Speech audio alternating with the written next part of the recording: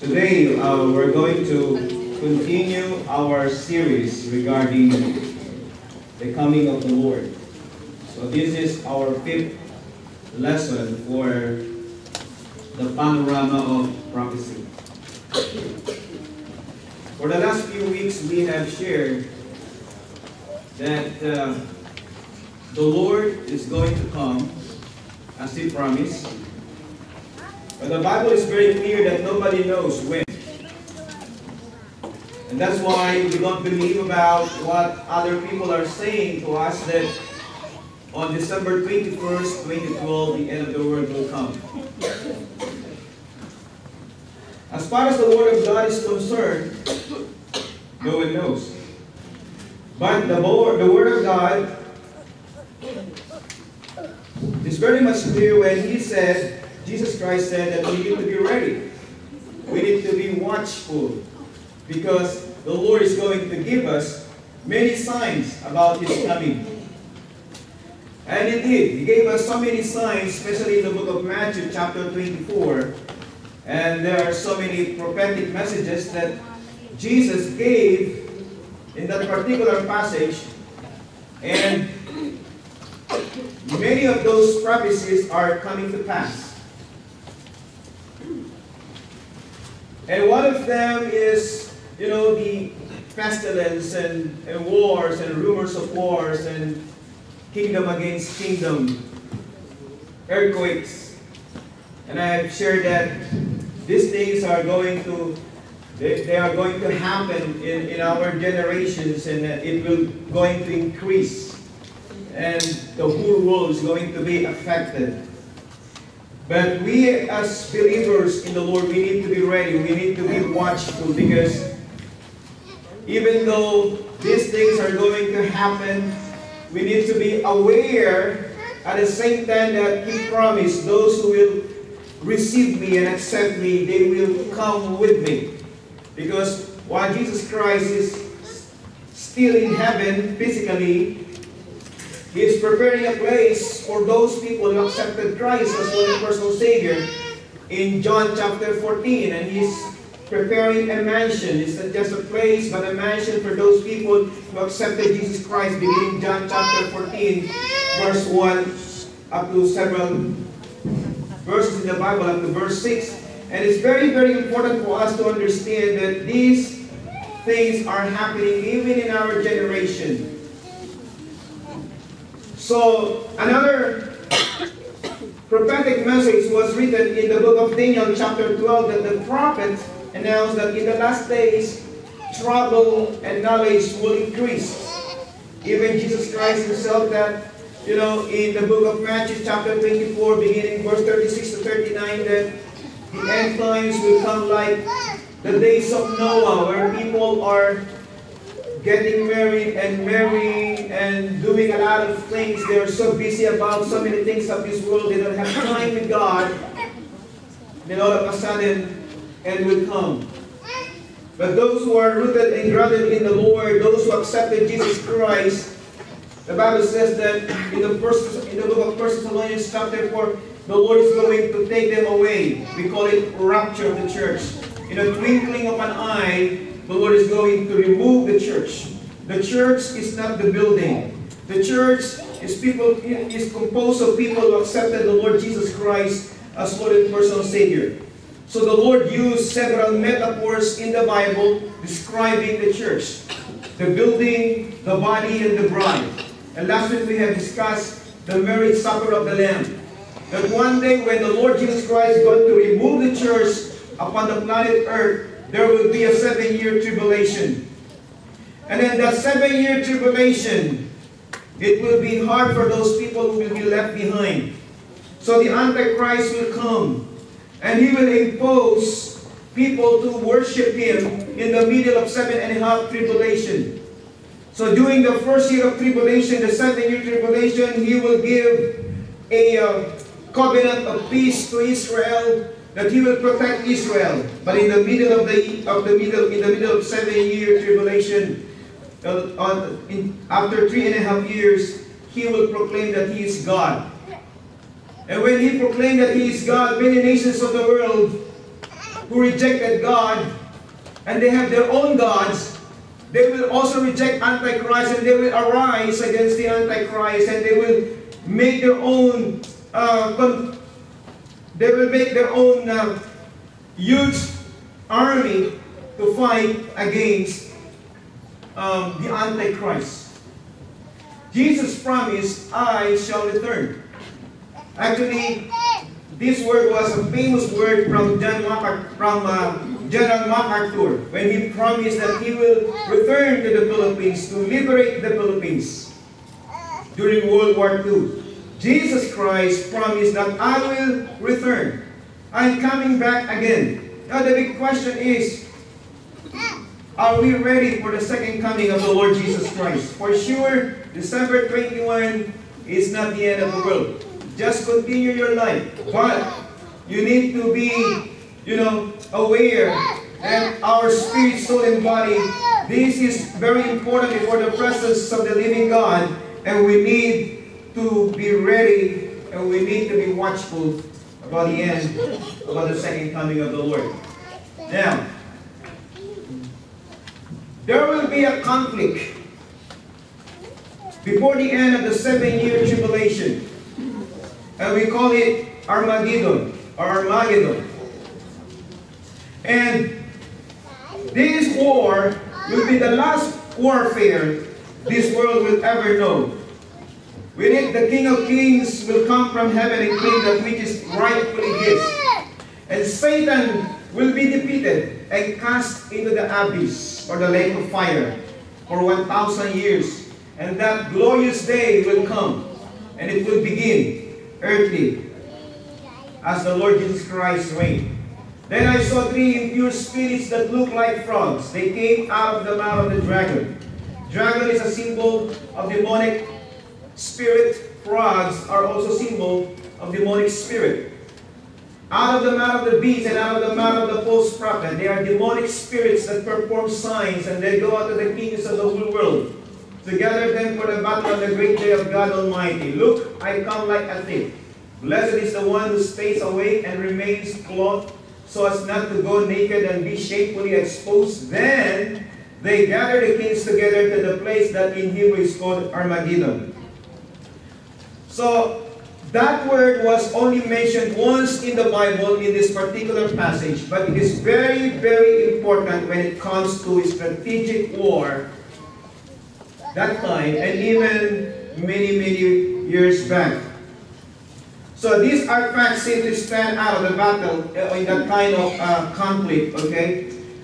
So if you are going to study history and even the biblical perspective when it comes to this last warfare or last conflict in that particular place, okay?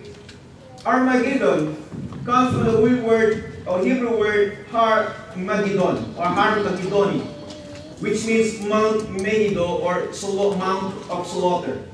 And that place was located in the plain valley of Jezreel, southwest of Nazareth. Many nations are involved in that conflict. Russia, which is called in the Bible Gog and Magog, okay, Iran, Ethiopia, and the Middle Eastern countries, which is very, very clear in the Bible, like Syria, against Israel. Time will come that all these Middle Eastern countries and some part of the northern part of Europe, they will come against Israel. They will siege Israel. They will try to establish their kingdom in Israel. And then, that great battle will be fought at the end of time. It was one of the great battlefields of Canaan. It was there that Josiah in the Bible, the God-fearing king of Judah, was killed when he went off to war against Egypt. It was there that Ahaziah, king of Judah, was killed by Jehu. It was there that Deborah and Barak had their great victory over the Canaanites who had opposed the people of God. That place was a place full of bloodshed. This war is important because this battlefield represents the defeat of the enemies of God. So I thank God for the privilege that I went to the place, I saw a vast plain of the valley. Napoleon once said that this plain was a good place for war. So the Battle of Armageddon takes place under the sixth plague. It is a physical battle because the whole earth will be affected by it. And then the leader of this conflict was no other than but Satan himself to fight against the King of Kings. So therefore the Bible says in Revelation chapter 12 verse 12, "Rejoice you heaven and you who dwell in them, but woe to the earth and the sea, because the devil has gone down to you. He is filled with fury because he knows that his time is short." The reason that he will instigate the nations to come against the King of Kings, because Satan's time is short. He will recruit as many as he can, many souls, millions of souls, to bring them to hell. And Satan is going to stir up the nations to prepare the war. And the angels called upon to hold the wings of strife in order for them to battle against the enemy. And the Lord said that nation shall rise against nation. Now, what's the purpose? The purposes of Armageddon. Number one is this: to finish God's judgment upon Israel. God is a God of love. For so many years, God gave them love, mercy, many chances. Not only once, not only twice, not only thrice, but many chances to come and repent before God. But still, the heart of man was full of pride and arrogance and disobedience. And time will come that the spirit of judgment will come. And God will show that He is the one who will judge the world. To finish God's judgment upon Israel, the Bible says, "And I will pour out on the house of David," which is Israel, "and the inhabitants of Jerusalem a spirit of grace and supplication."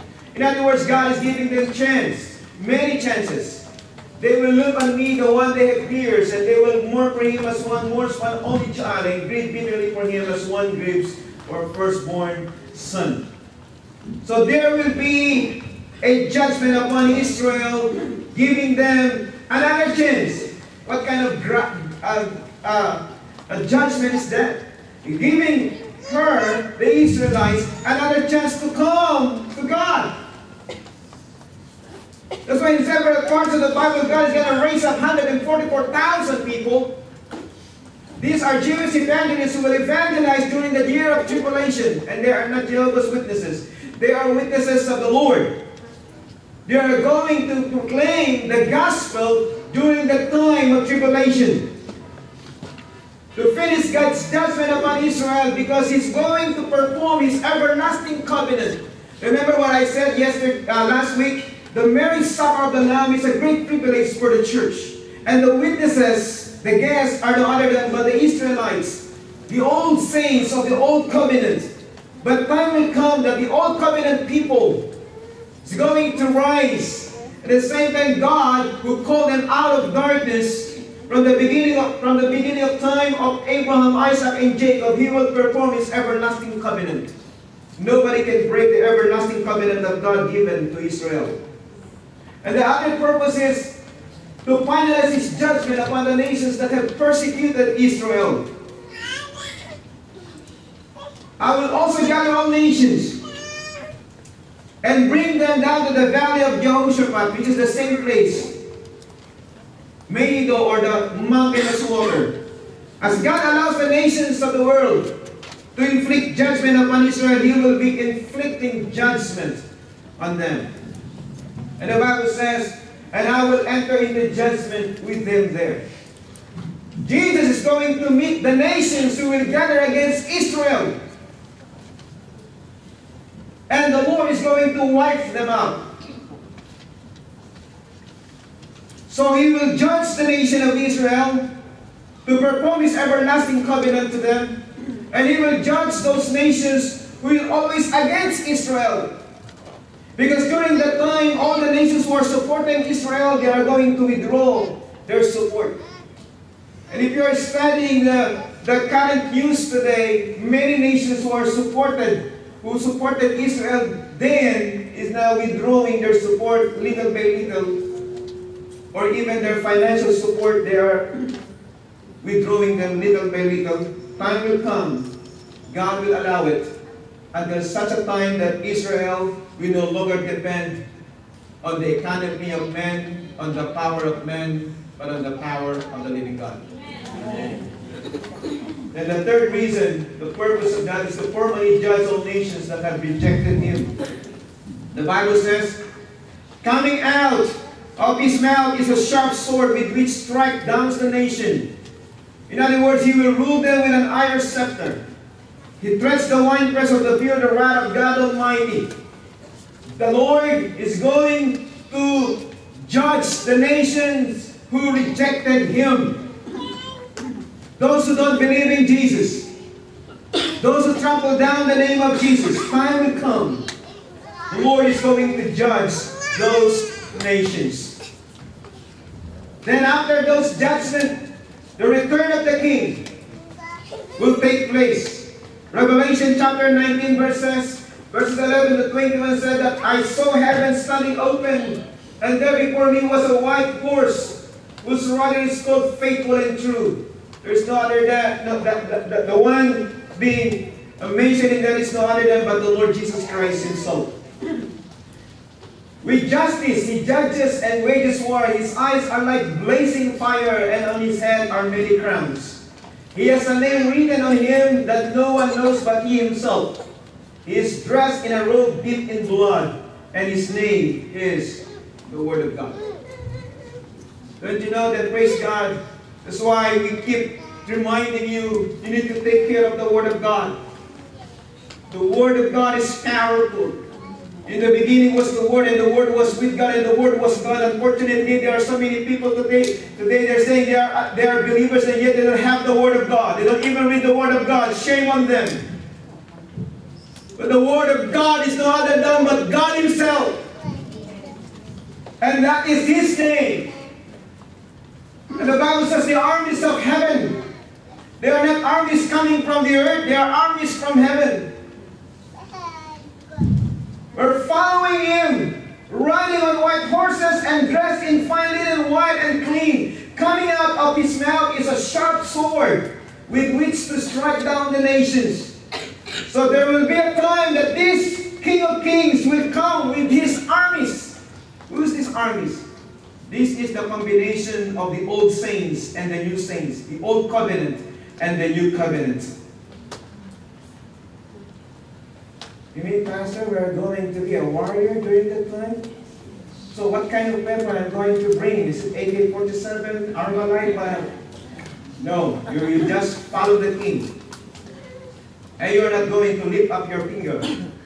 Because the Bible says, coming out of His mouth is a sharp sword with which to strike down the nations. It is Him who will strike the nations, using His powerful sword, which is the Word of God. Coming out of His mouth a sharp sword with which to strike down the nations. He will rule them with an iron scepter. He treads the winepress of the fury of the wrath of God Almighty. On His robe and on His thigh has this name written, King of Kings and Lord of Lords. Amen? Amen. Let's give the Lord a clap of praise. Hallelujah. He will come as King of Kings and Lord of Lords. Who are the kings and who are the lords? Those people who come to know the Lord. They are the lords and they are the kings. But we have the King. We have the Lord. He is the Lord God Almighty. And we thank God. Hallelujah. You see what happened after that? In verse 7, I saw an angel standing in the sun who cried in a loud voice to all the birds flying in the mid-air, come, gather together for the great supper of God, so that you may eat the flesh of kings, generals, and the mighty of horses and their riders, and the flesh of all people, free and slave, great and small. Then I saw the beasts and the kings of the earth and their armies gathered together to wage war against the rider on the horse and his army. Satan, the Lucifer, the false prophet and Antichrist, they will come together with all their vast armies from different nations of the world, and they will fight against the King of Kings and the Lord of Lords, but they have no match, because only one word of Jesus, they will be destroyed. Hallelujah. You may say, it's a mismatch. Yes. But God gave them so many chances to come and repent. Yet because of their pride and arrogance, the judgment will come. And the Bible says that John saw it. And he saw the beasts and the kings of the earth will come together, but they will be destroyed. But the beast was captured, and with it the false prophet who had performed the signs on his behalf. With his signs he had deluded those who had received the mark of the beast and worshipped its image. The two of them were thrown alive into the fiery lake of burning sulfur. The rest were killed with the sword coming out of the mouth of the rider on the horse, and all the birds gorged themselves on their flesh. See, the animals, the birds, the time they will have great feast. They will have great party during that time. And the Bible is very clear that, that these people, they will be killed, they will be destroyed. But those who accepted Christ as Lord and personal Savior, they will follow the Lord, the King of Kings and the Lord of Lords. Now, what's going to happen in that text? The Bible says, "And then shall appear the Son of Man in heaven, and then shall all the tribes of the earth mourn, and they shall see the Son of Man coming in the clouds of heaven with power and great glory." How is it going to happen? Thank God for that technology. Now we can see everything under different media sectors all over the world, what's happening in other parts of this planet.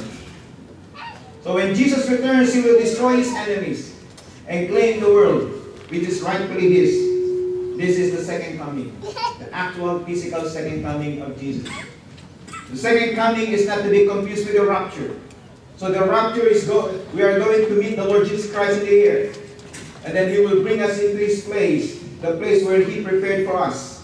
And then in the 7-year tribulation, there will be crowning. There will be tribulation. There will be marrying, the marriage supper of the Lamb. After 7 years of tribulation, he will return with his armies. We are no longer bride, but warriors. Amen. Amen. Hallelujah. But we are not going to lift our finger because our commander-in-chief, he will be the one to say a word. And just a word, he will annihilate all his enemies. Revelation chapter 19 verse 14 says, "And the armies which were in heaven followed him upon white horses, clothed in fine linen, white and clean." So the nations of the world will be drawn to the scene of conflict by demonic powers, headed by Satan himself, seemingly to settle once and for all whether the east or the west shall rule the world. And the armies of the east will scarcely be deployed in the Greek arena, when suddenly there is an invasion from outer space. Jesus will come as King of Kings and Lord of Lords. See, imagine during the time when the Antichrist declared, "I am God, you need to worship me." And then many nations of the world will come against the Antichrist, and one particular nation who is against the Antichrist is no other than but an Eastern nation who can raise up a 200 million army. During that time, nobody knows who is that nation who has all the capacity or capability to raise up a 200 million. But during 1940s and 1950s, when population explode and gathering data become more sophisticated, up until today, we all know that there is only one, at least two nations who has all the capability to raise up 200 people. That is India, which has 1.1 billion or 1 point something 1 billion, and China with 1.2 billion. But during the time of Mao Zedong, he was the only one who said, in just few months, we can raise up 200 million armies. And that was during the time of Mao Zedong. Is it possible? We don't know, but the Bible is very clear. Time will come. An Eastern nation will rise with 200 million. And all the rivers from their nation leading to Israel at that time will become all dry.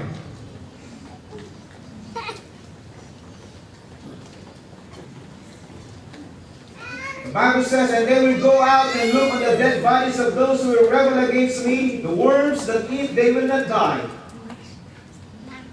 The fire that burns them will not be quenched, and they will be loathsome to all mankind.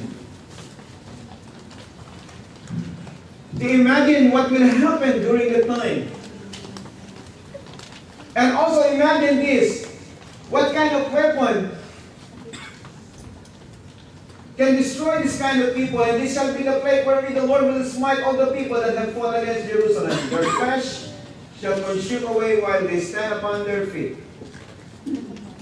And their eyes shall consume away in their holes, and their tongue shall consume away in their mouth. Some scholars says it's nuclear.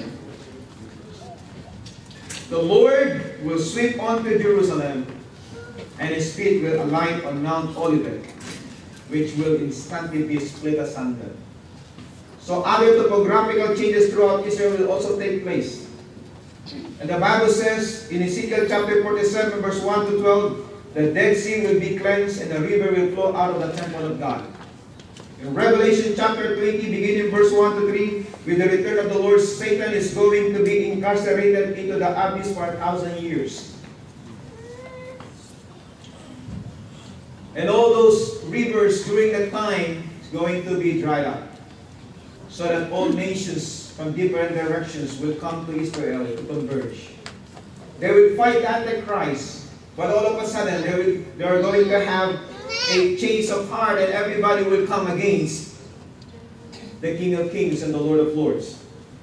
And after that great war, and then the return of Jesus as King of Kings, and then Jesus will wipe out those armies who will fight against Him, there will be the millennium.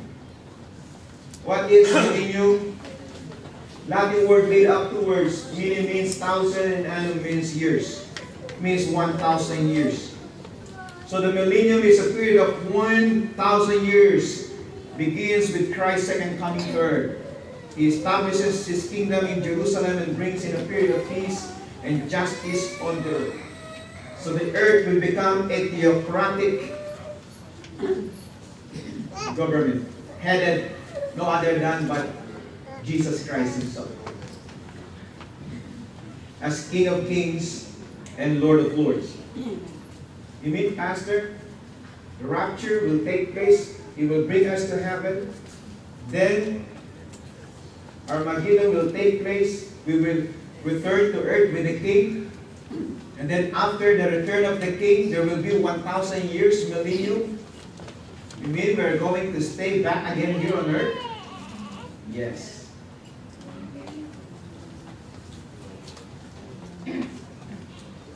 Now, why? For many reasons. Number one, to reward the people of God. Revelation 22 verse 12, look, I am coming soon, my reward is with me, and I will give to each person according to what they have done. The Lord is going to reward us. That's why you need to have that foundation. Stones, precious stones, gold, precious stones that cannot be burned. It can be purified. Don't gather hay, stable, those things that can be easily burned. These things are our good works. The Bible says that we are saved not by good works. We are saved by faith. That after salvation, you need to do good things. And you have no idea, everything that you do, even the smallest thing, is recorded in heaven. And time will come, whether you do it in the dark or you do it in the light, God is going to expose everything. And those that are easily burned, it will be destroyed. But those who can purify like precious stones, it will stand forever. The reward to the people of God. The second purpose, to respond to the prophet's prediction. In Psalm 72, kings and nations must worship Christ. The Messiah government must be established on David's throne. Israel must turn to righteousness and inherit her land forever. The nations must live in peace under Messiah's rule. And Christ must rule over Israel as her Messiah in unbroken rule. Now it means to fulfill the words of the Old Testament prophets. Without the millennium, the Old Testament scriptures are left open-ended and unfulfilled. And that's the reason why God is going to fulfill every promise that He promised to His people. So the focus of God's promises to Israel was that she was and is chosen by God, and His promise is an everlasting promise. The covenant of God is everlasting to His people. So the original people where God promised His everlasting covenant is the Israelites, not us. So the promise that God gave to us is the New Testament through the grace of Jesus Christ when He gave His life. So that's why, praise God, we are not the original branch. We are just adopted. We are just grafted. We're just put in the original vine. Now, the Bible says, because of the grace that Jesus Christ gave to us, anyone who committed sin, anyone who asked the Lord, Lord, forgive me, he or she will receive eternal life. This 1,000 years is just a physical experience for us to experience everything that God promises to everyone who follow the Lord, whether they are Old Testament people or New Testament people. And not only that, but also to receive the answer to the disciples' prayer.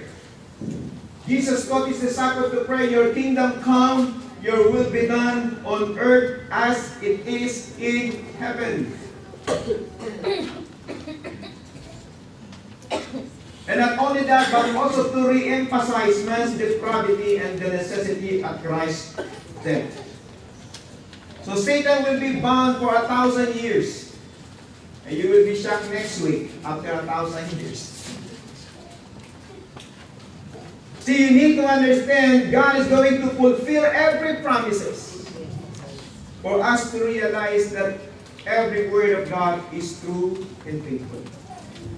Amen. Now, during the time of tribulation, it's not in your outline, there will be 5 profiles of the millennium. I mean, after the tribulation and the return of the King, and during the millennium time, then there will be a time of great peace. There will be time of great peace, even the animal kingdom. There will be no fear, even to entertain a lion or a tiger. So there will be peace, even in the animal kingdom, and between man and the beasts of the field. There will be no armies, no military budgets, and no wars. So what the United Nations has tried to do, Jesus will bring to pass. It will be a time of prosperity. You don't need to confess the spirit of prosperity, because there will be prosperity during the time. God is a good economist. You don't need to pay bills. That's the reason why there are so many people that are working very hard, because they need to,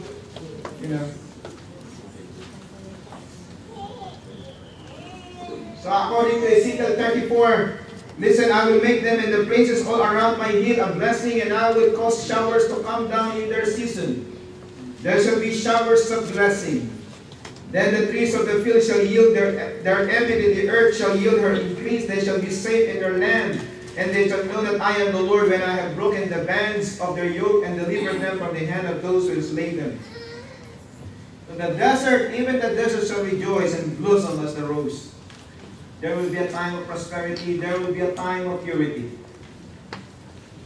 Sin will be kept in check, and disobedience will be dealt with efficiently. Christ's rule will be righteous, and His kingdom will be holy. But if you will study that next week, it's all about heaven and hell. But before heaven and hell, we need to see what will happen after the millennium, still a lot of people doesn't have the guts to accept Jesus Christ. Still, they gave them 1,000 years of experience of glorious rule of the Lord Jesus Christ. Still, those people are disobedient and proud and arrogant, those who were born during the time of millennium. Now, during the time of millennium, it will be a time of prolonged life. Because of 1,000 years, we know that lifespans were hundreds of years, long before the Genesis flood, and declined steadily thereafter. But in the millennium, people will once again live long lives. They may reach 600 and 700 and 800. In fact, a 100-year-old person will be considered to be still a child.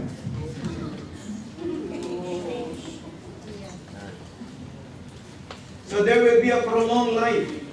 Nowadays, in the book of Psalms 90, praise God, if you reach 60 years old and 70, you are blessed. Amen? Amen. During the millennium, you can reach more than that. But for sure, you will not reach more than 1,000. Because it's only 1,000. Okay? It will be a time of prolonged life, and then it will be a time of personal joy. There will be no pain. There will be no pain, no tears, no problems, no burdens, no heaviness. And because of the rule of the righteous King, whose justice will keep life in balance around the world, many of the causes of heartache will be removed. So the millennium will be a time of unprecedented joy as a natural byproduct of peace. So you can walk anywhere. So the whole earth is at rest and quiet. They break forth into singing. Amen? Amen. Praise God. But before you reach millennium, we need to see each other at rapture. Amen? Because we don't want to be left behind. Because that's a determining factor during that time of tribulation.